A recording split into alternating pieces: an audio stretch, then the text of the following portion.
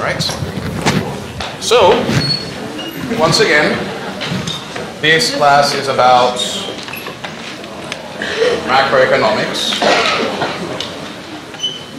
And as I mentioned, what distinguishes macro from micro is that we are studying economic aggregates. And what are economic aggregates? Economic aggregates are things that are the sum of many, many smaller things. Now that sounds kind of vague, so let's get out of vague and get into highly specific. Suppose you had, let's say, an economy, let's just say it's the United States, for example. You wanted to get a sense, let's say, of how much economic activity there is in the United States. What might we want to do? Well, one way in which we might get a sense of just how much economic activity there is in the United States is by trying to get a measure of just how much stuff is being made in the United States.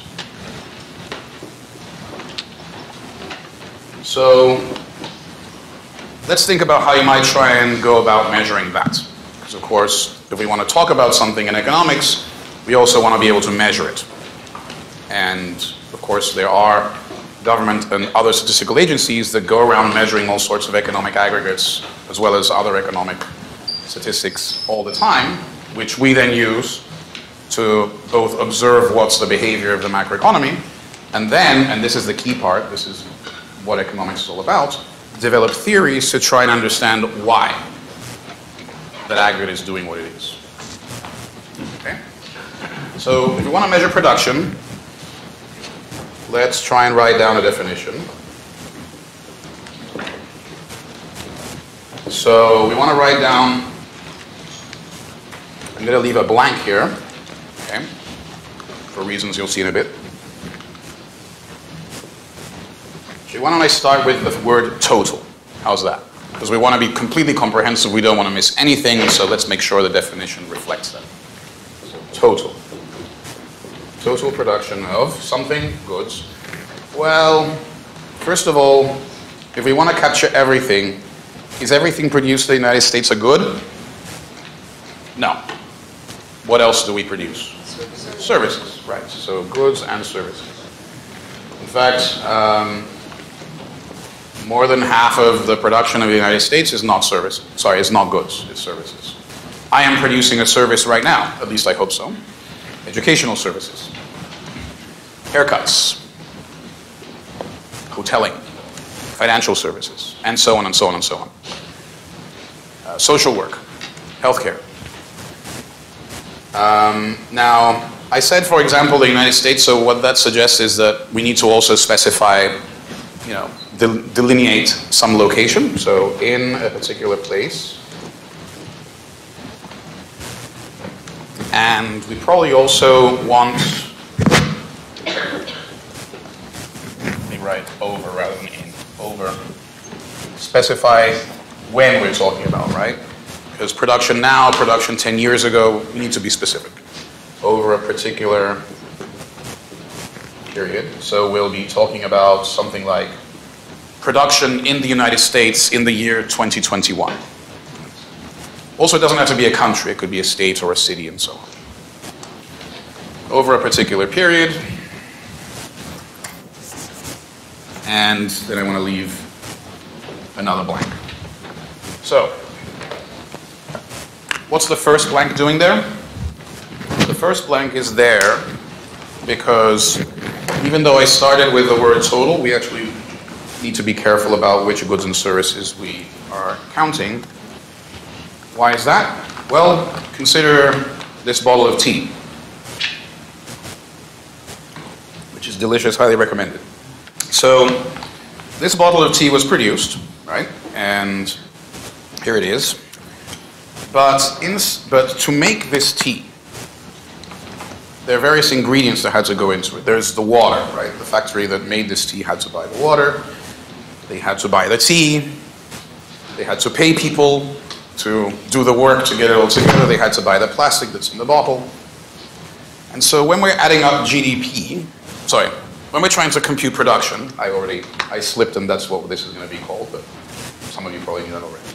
When we're trying to measure production,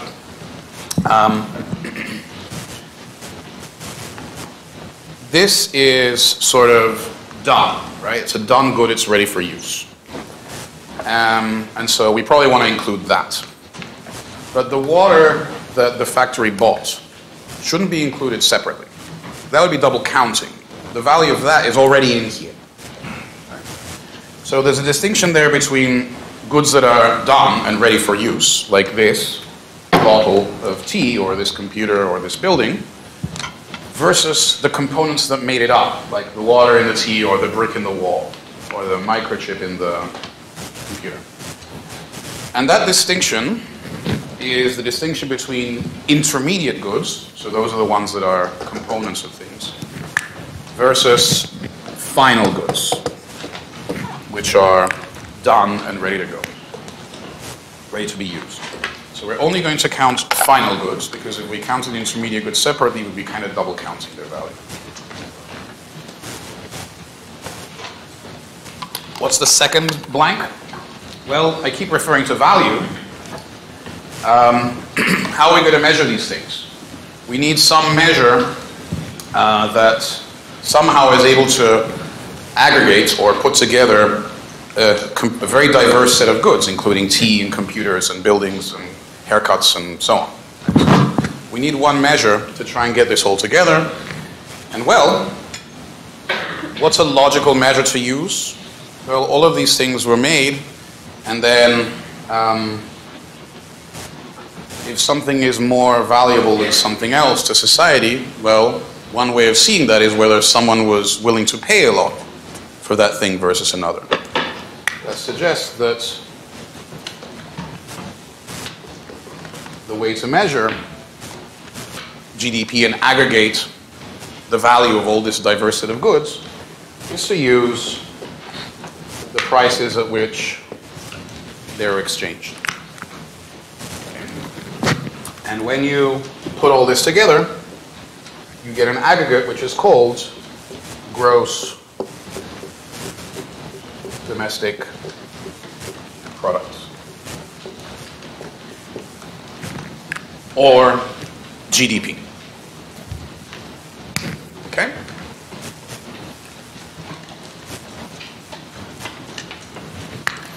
Very good. Now, as I mentioned, economists, particularly macroeconomists, once you've defined a thing, actually we'll be doing this process in class, once we've defined a thing, we'll have a look at some data that tells us about how it works, and then we'll move to the third stage, which is defining, understanding how it is that macroeconomists try and understand this thing. So here is GDP, and what's the unit of measure? If it's for the United States, dollars, right?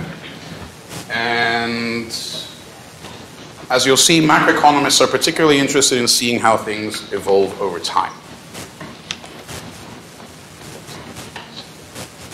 So we won't be so much interested in whether GDP is, I don't know, 25 trillion, but we'll be interested in seeing, is it going up? Is it going down? Is it going nowhere? And so, as you'll see, very often when we're looking at macroeconomic data, the data started in 1947. That's the year when, I guess, they started trying to measure things consistently with proper data. And so you could imagine using this definition to measure GDP as defined in 1947, you'll get some number, right? And then I could gather the data for 1948, and I'll get another number. I could plot it here. And I could do that for all the years up to 2022. And if I were to do that, I would get an upward sloping line. That's interesting. This is a measure of production. And if I measure production and get an upward sloping line, which you would if you did what I described, that would be interesting, right? It suggests that for some reason the US economy has managed to produce more and more and more stuff over time. If that were true, that would be interesting and something for macroeconomists to analyze. But we actually can't reach that conclusion from this line, at least not yet. Why not? Well, as described, this would represent increases in production over time, but there are actually two completely different reasons why this line might go up. One, as I said, is that maybe there's more production of final goods and services. But what's the other reason why this thing might go up? Even if production of final goods and services didn't change at all, you could still see this line go up. Why would that be? Any ideas? Yes, sir. Inflation? Yeah. What if the market prices are rising? So this line is actually kind of useless because it's mixing changes in prices with changes in quantities, and it's not really telling us anything. So ideally, first of all, GDP as described, such that it doesn't distinguish between prices and quantities, or to put another way, isn't adjusted for inflation, is called nominal GDP. Okay? Nominal anything means it's not adjusted for inflation. Nominal GDP is an example. We would like, instead, some version of this that is adjusted for inflation, right? And, well, what's the problem here? The problem is the market prices are changing and the goods and services are changing, and we would like to distinguish between them. So one way of doing it is, well, why don't we just keep the prices constant? Why don't we pick a year, an arbitrary year, let's call it base year, and instead of letting the market prices change, we just pick a year and use the prices from that year. Now the prices aren't changing, so any change in this line would be only due to changes in production. If we did that, we would no longer have nominal GDP.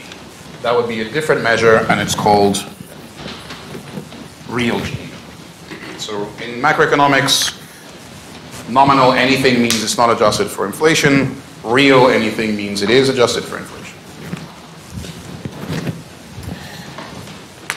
Now, the base year is arbitrary.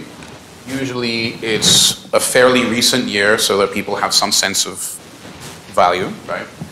But for purposes of this graph, it'll be easy if I pick 1947 as the base year. Now suppose I pick 1947 as the base year. What's real GDP in 1947? It's the same, right? Because we're using the prices from 1947. But, as I think you all know, generally there is inflation. Generally prices rise over time, not by much, 2-3%, but they do rise. And what that means is that the GDP for 1948 is going to be lower than the nominal, right? And the same for all of these, because this thing is mixing growth and prices with growth in goods and services, and the other one is not changing with growth in prices, so there'll be a lower line. But if you computed it, it would still be rising, even adjusting for inflation.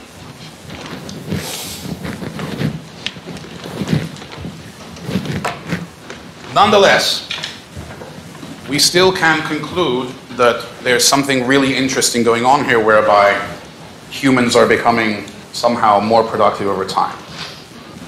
Because what grows over time that might lead this to go up, even if humans aren't somehow becoming more and more productive over time? Yes? Population. Yeah, more humans, exactly, population.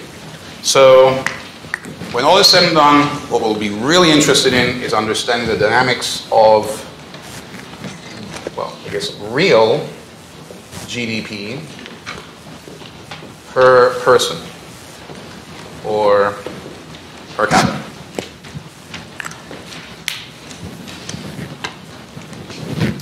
And after all those adjustments, well, rather than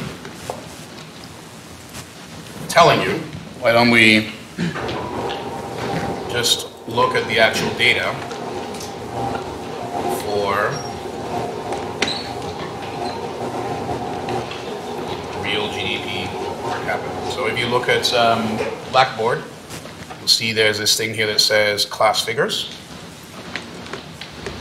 And there's some data that we may not end up using, but there are a lot of figures there looking at data, and so I'm interested in looking at GDP. So here is GDP per capita in the United States. If you look at the heading, it says base year is 2012. So anytime there's real anything, there has to be a base year, right? Some year for which you're holding the prices fixed. And what do you see? So the blue line is GDP per capita in each of these years back to 1947.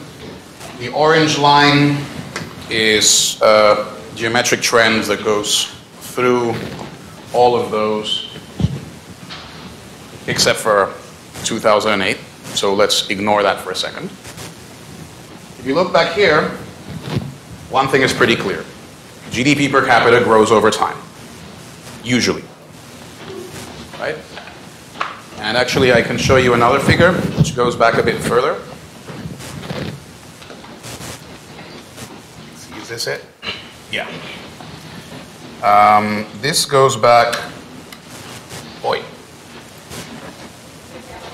there we go, to the 1800s. There's a green line through it again, right? Just to show you there's this sort of growth over the long run. Look at this. This is the Great Depression. GDP per capita drops a lot. But even so, you look 20 years later, it's like nothing happened. It's gone back again. So that phenomenon of economic growth over the long run is something that we will be interested in studying as macroeconomists. We'll try and figure out why it is that it happens. And whatever it is, it must be something resilient, persistent, right? If even big shocks, big crashes like the Great Depression aren't able to derail the process of long-run economic growth. Going back here. That said, if you look at the blue line isn't exactly following the orange line, right? Sometimes growth is faster, sometimes growth is slow. And so, aside from the phenomenon of economic growth, there must be something else going on that's leading to these fluctuations around the long-run growth trend, right?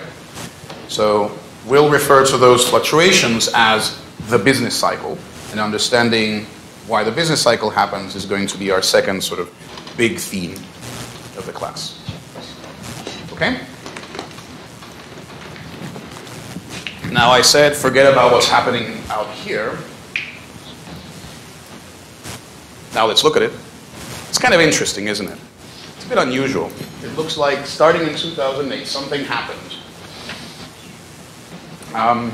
It's not like the United States stopped growing, but it's like it dropped and then kept growing from that new point, right? At least that's how I see it.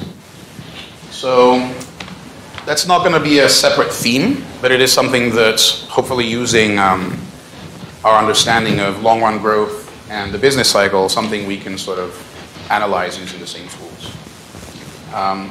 One issue that started in 2008 and has kind of continued and was actually reinforced by the COVID lockdowns, which you can see very clearly in this picture, is that a lot of people dropped out of the workforce. So then, in a sense, maybe GDP per capita is misleading because there's the same number of people, maybe, but a lot of them stopped working. So then it's not necessarily that starting here people became less productive, but rather the people just left. You just quit. So it's not clear. It's a debate we can have at some point, right? Is it that there's a productivity collapse starting here, or is it just that a whole bunch of people quit? It's probably a bit of both, right? Anyway. Just want to have a look at that. Actually, another way of analyzing this growth versus business cycle thing is to look at the actual growth rate of GDP. So before I show you that, you should probably remember what a growth rate is from micro or from Econ 1001. But just to make sure, make this a bit bigger. We could define the growth rate of GDP. And this formula, of course, is fine for the growth rate of anything. It's going to be GDP now, or let's say this year. We're going to stick with yearly data. Minus GDP last year. So this is the change in GDP. I'm going to put a little r here, by the way, just to remind ourselves that this is real. And you divide it by where you started. So maybe, how about this? Divided by our real GDP last year. And then if we want to make it a percent, we multiply this by 100. Okay? So that's the growth rate. It's the change divided by where you started, so you get a sense of the proportional change. And then again, the multiplication by 100 is just to make sure that it's now expressed as a percentage. All right? Bless you. So that's the GDP growth rate, the real GDP growth rate. It's the rate of change, the rate of growth. And where is it? Here it is. There. So again, what do we see? It's going up and down. There's our business cycle. Right? But if you look at it, the average is positive. It's only below zero every now and then. Below zero means it's shrinking, right? It means that the change was negative, which means the rate of change was negative. Most of the time it's positive. That's long-run growth. And is there a trend? Like, do we see growth obviously slowing down or obviously accelerating? I'm not sure. It's hard to tell because there's so much noise, right? You can't tell that the average is positive. And we all know what this is. We were there. So this is brief economic collapse followed by partial but not total recovery, right? Because the opposite spike isn't as big as the down. So suggesting we're not quite back here. Now, having looked at that picture for a second and identified the topics of business cycle and economic growth, I want to observe the following. Blank screen. What time does class end? Sorry? 12 what? 25? Okay. Thank you. All right. Sorry, it's just the last time I taught this class, it was 50 minutes. Now it's 75. So going back here, remember that this was nominal GDP, which mixes prices and quantities. This is real GDP that only reflects quantities. So, as discussed, if this grew faster than this, it means there must have been inflation. But if you think about it, it also means something else. It means that we can actually measure inflation using the rate at which this gap is getting bigger, right? So we're going to do that at some point, probably next class. But it's important to keep in mind that as we'll see, there are various ways of measuring what's happening to prices, but one of them is right here, and it's reflected in the gap between nominal and real GDP. So we can measure inflation, that's the point. We can measure what's happening to prices. And I mentioned that because I wanted to show you some data for inflation as well. So where are you, inflation?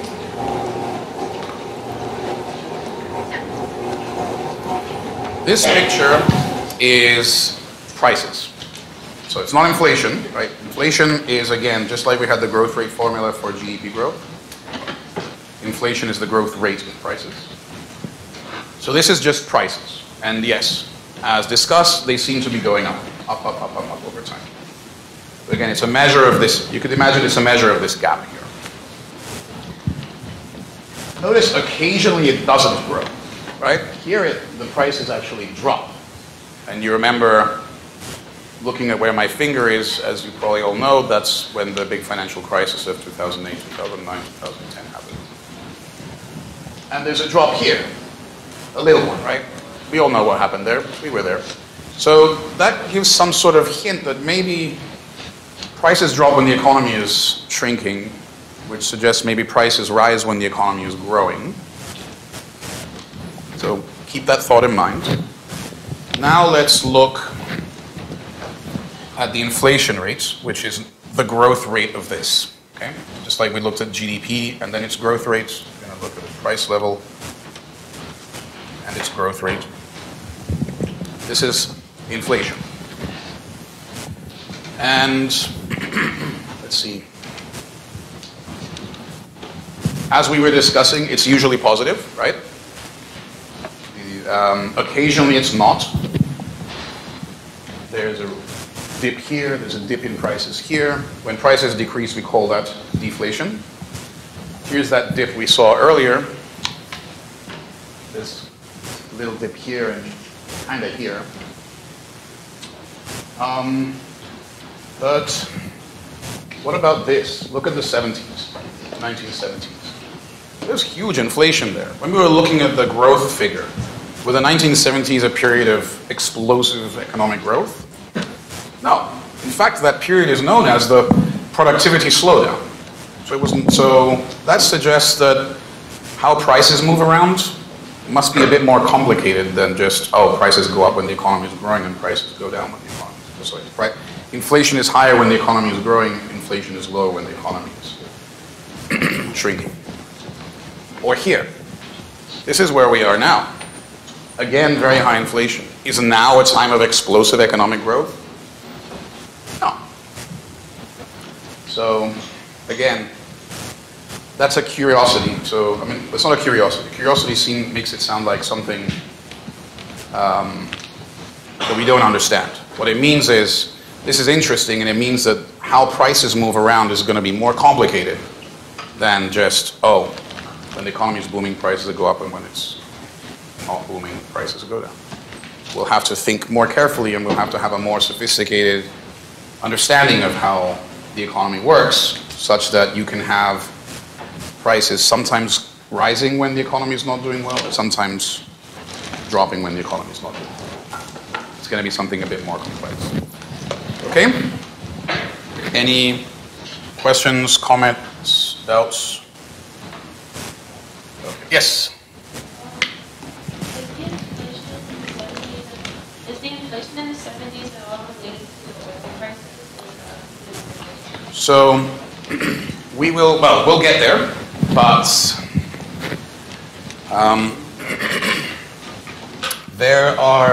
eventually what we're going to do in this class is we're going to develop a theory. So think about the following. GDP, actually let's back up. When you're in micro, right, GDP, when you're in micro, when you thought about how markets behave, what do? You plot the supply-demand diagram. You have prices here, and you have quantities here.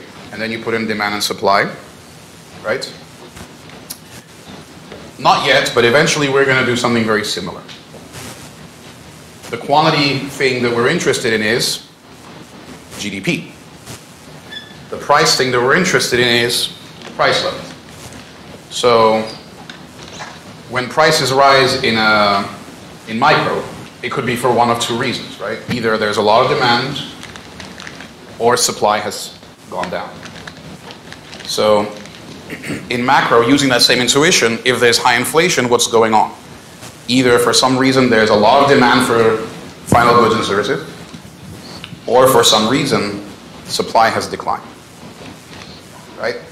So if, let's say, the price of some input, your suggestion was energy, I guess more broadly than just oil, but energy, goes up, that's going to discourage production and could result in inflation. So yes, that's one factor, but not the only one. I guess what I mean is this. Suppose the price of a thing rose to a new level, then you'd see inflation on that thing for a period, and then it would stop, right? Once it's reached this new level. But to have sustained inflation over basically a decade, as high as almost 14%, something else is probably going on. Not necessarily that the oil shocks weren't part of the story, but maybe they started something else, right? Because this is, again, inflation year after year after year after year, not just on the 2 dates when the oil price went up. So it must be a factor, but what really, the causes of long-run inflation like that must involve other things that could then be caused by that. And arguably the same now. I mean, there's certain shortages of, not oil so much, although energy markets are a mess, although not in the United States. But there are other things that are scarce, that are also inputs, like for a while there was a semiconductor shortage, now there isn't. But yeah, input price, it seems that input price shocks are a factor of inflation.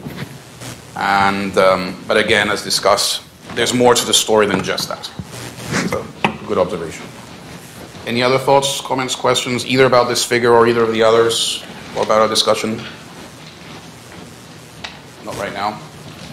Okay, let's see. If this class ends at 2:25, we have 20 minutes. So, I guess there's one more picture maybe I want to share with you. So, I'm a professor, so that means I teach classes.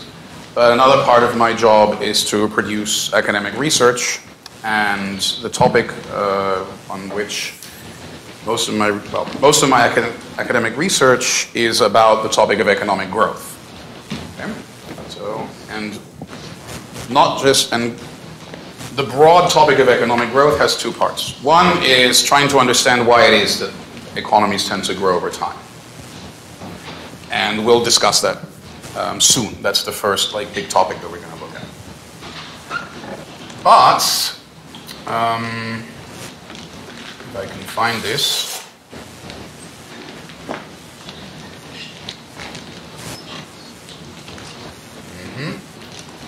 There's another phenomenon related to economic growth that's what I'm mainly interested in. So this picture is a little bit dated, but it doesn't contain any information that updated data wouldn't look very different.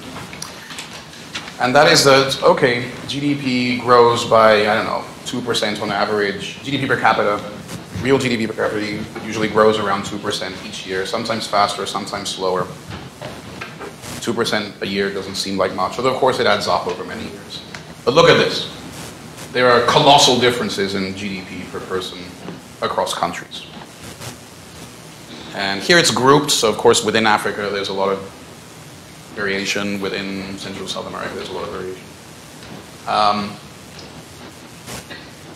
This is interesting to me.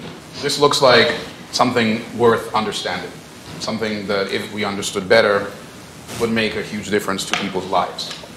So, notice that all the groups of countries are actually growing, right? The issue is that they're not growing closer together, or not obvious. There are some that do, but there are many that don't. So understanding why this is, why whatever it is that causes economic prosperity in the United States, Western Europe, and some other places isn't creating prosperity in other places, trying to understand that is what I think is the most important thing for macroeconomists to understand. And we'll talk about this too when the time comes in a couple of weeks. Any questions, thoughts, comments? All right. So we still have a little time. So what I want to do now is, not sure I can promise to do this every week, but I want to do a quick online quiz to see if everything took root. So please go to this website using whatever device you have, www.kahoot.it, and enter this game pin, and we'll see how we did.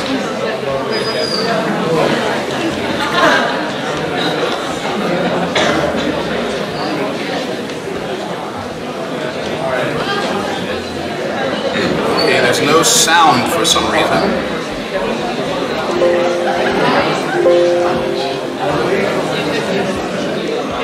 Why is there no sound?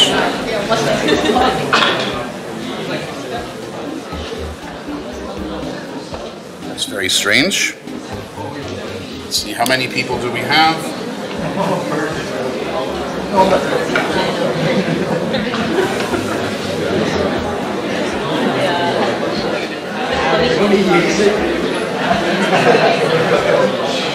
Tony Yazer is here.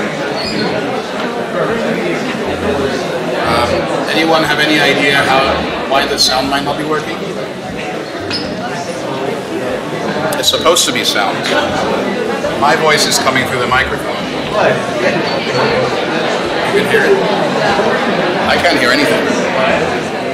Oh, there we go. All right, 208 people.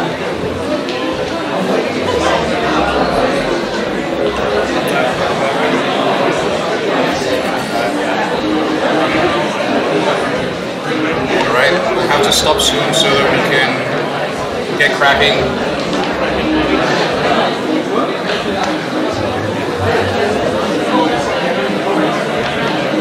All right, we're going to have to start soon, so if you're not in, please hurry up. Ready? Steady.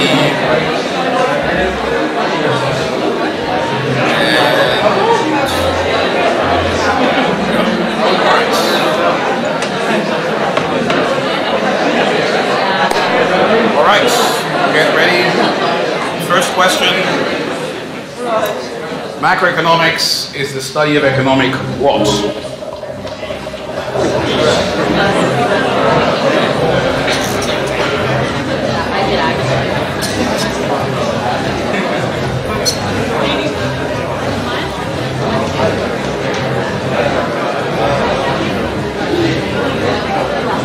Time's up. Aggregates, very good. Next.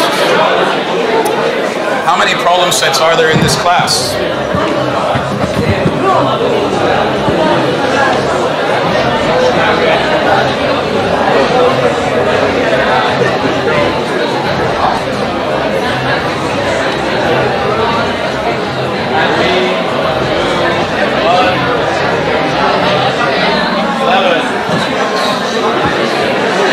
Nice to see most of you paying attention. Next, GDP is an aggregate of what? Sales, wages, production, or costs?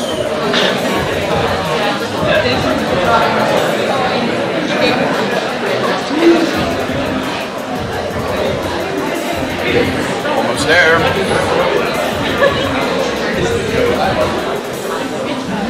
Production, very good. Next, this one you have to type. GDP measures the production of what goods and services?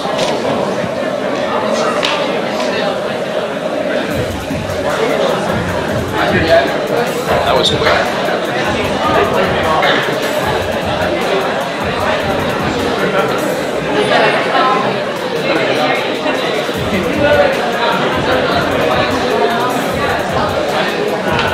5, 4, 3, 2, 1.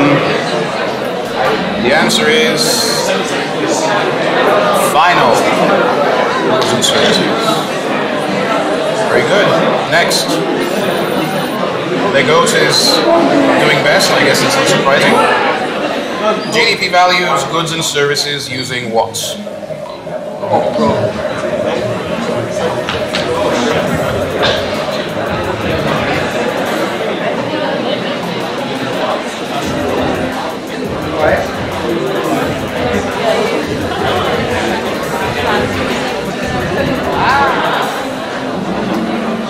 Market prices. Very good. Next. And that's it. Halfway there. When you buy apple juice, the value of the juice and the value of the apples in the juice are both added to GDP. Is this true or false?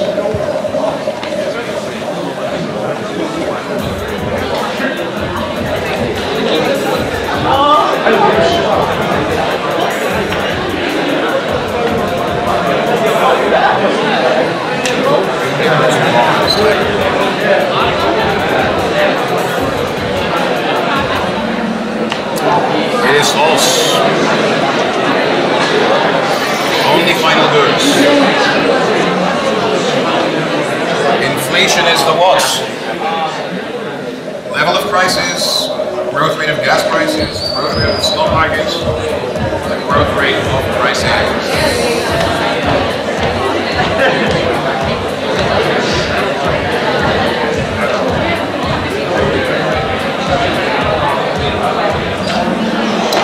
Growth rate of prices. Very good. Next. No. GDP that has been adjusted for inflation is called what? Not GDP. Remember, you don't need to add GDP to your answer. It's just the adjective. Okay?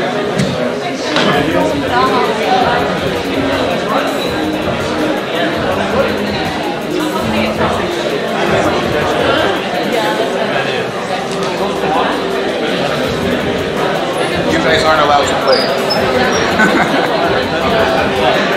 You'll win. It is real GDP. All right. Ella is better than 28. Real GDP measures market prices using what? Prices from this year, prices from a base year, prices from a lunar year, or prices from a leap year.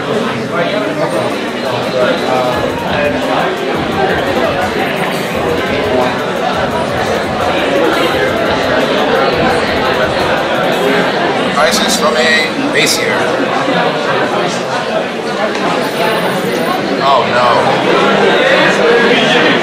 The persistent rise in GDP per person over many decades is called what? The business cycle, inflation, economic growth, or final growth?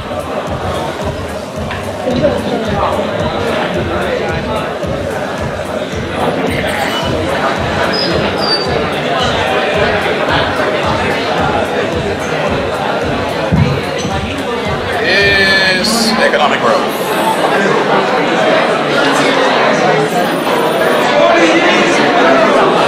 And last, fluctuations in the growth rate of real GDP are called what?